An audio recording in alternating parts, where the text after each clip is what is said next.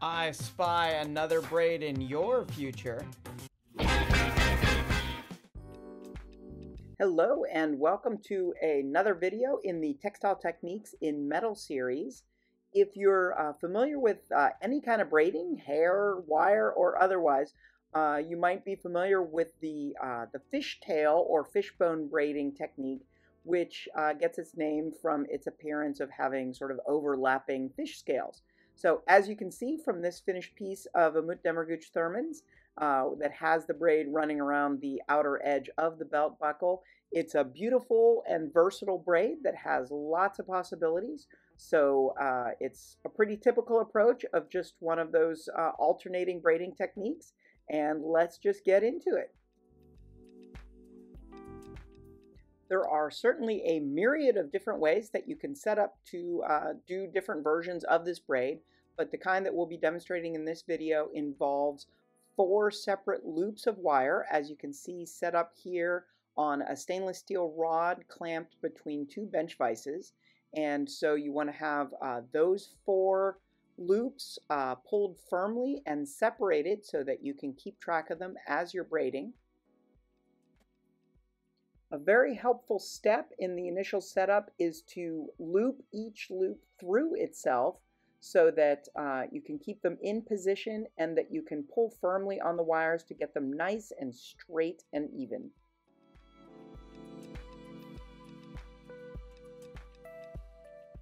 As with any braiding technique, you always want to start in one point and then alternate. So in this case, we're going to start from the far right wire, bring it across to the center, forming X's, and then go to the far left wire, over that, creating that X, and then back to the remaining wire on the right, and then back to the left, and so on. But you want to keep pulling the wires firmly, keeping them straight and even, and being sure that you're forming those X's evenly right in the center of your braid.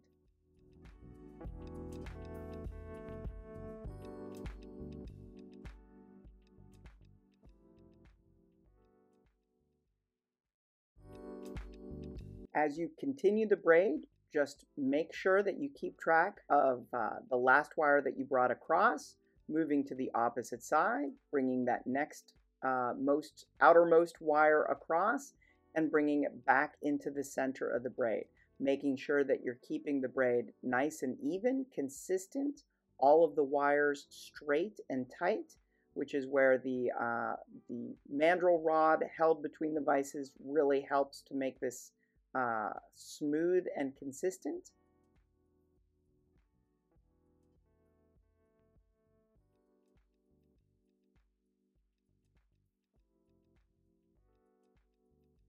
If necessary to adjust or straighten up your braid, we found that parallel jaw pliers are excellent to just apply an even amount of force on both sides of the braid.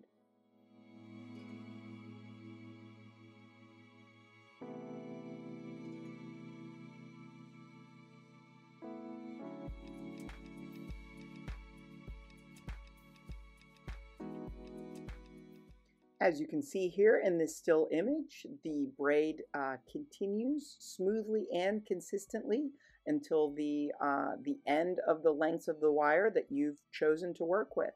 So this is, again, a very versatile braid, and let's share a couple other examples and approaches. This is another example using a heavier copper wire gauge. And it can be a little bit more challenging to get that tighter braid with a thicker gauge. You can always be sure that your wire is completely softened and annealed to make it as easy as possible to work with. And this is another example that includes a loop of sterling silver in between several other loops of the copper, so you can always introduce different colors and types of wires into the braid, and then after this was braided, formed around into a circle. So there's certainly a myriad of different shapes that you can construct with your braid after you're finished with the initial braiding process. This is a great piece of Umut Demirguç Thurman's that incorporates this type of braid into her fairy tale collection pieces. So this is a necklace that is about Rapunzel, and you can see the braid functioning as Rapunzel's braid coming out of the tower. We hope that this video has been useful and inspirational to you as you get into attempting your own experiences with textile techniques and metals. So make some beautiful work and definitely share it out and let us know how it went for you.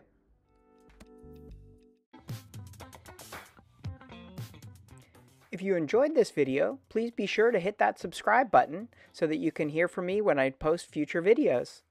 Thanks for stopping by.